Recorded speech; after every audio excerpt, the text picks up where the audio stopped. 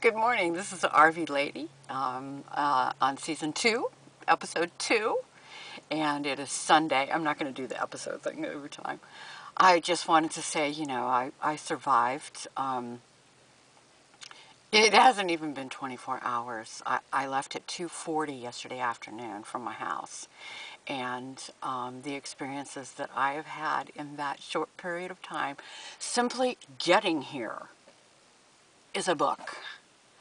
Um, it it was hilarious. It was disconcerting.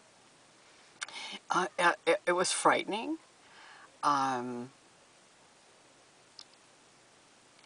I knew I could handle it, even though I put a hole in the RV and dented a Suzuki. I'll take you by there when I when I'm going out to the place where I'm going to go tomorrow.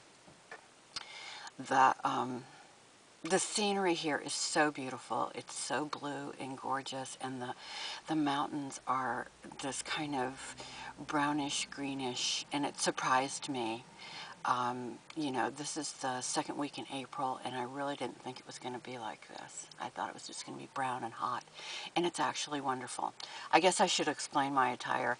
This is my camping robe, and the reason I have this camping robe is when I am boondocking in the past with a tent. I always wanted to make sure that I could attract attention if wanted from the air, like a helicopter.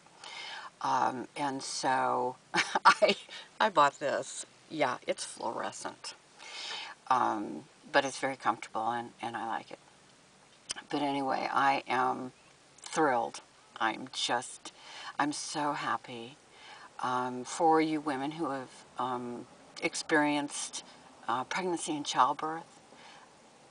That's what this is like. This is starting again. This is expectations and um, desires and having it all just. It was fabulous. In less than 24 hours, I learned so much, and I'm going to document all the things that I've learned. And I haven't done that yet, basically because everything yesterday went. I'm going to be in this campground somewhere for the next 2 nights, and then I'll be ready to boondock. I simply wasn't ready to boondock. There's just no way that I could do that, and I'll explain why while I'm driving around today. But I just wanted to get this done and my other video uploaded so that you can see what's going on. Okay, this is RV Lady. I'm in the Anza Borrego Desert. I'm at the state park, and I would be embarrassed if you came and visited me.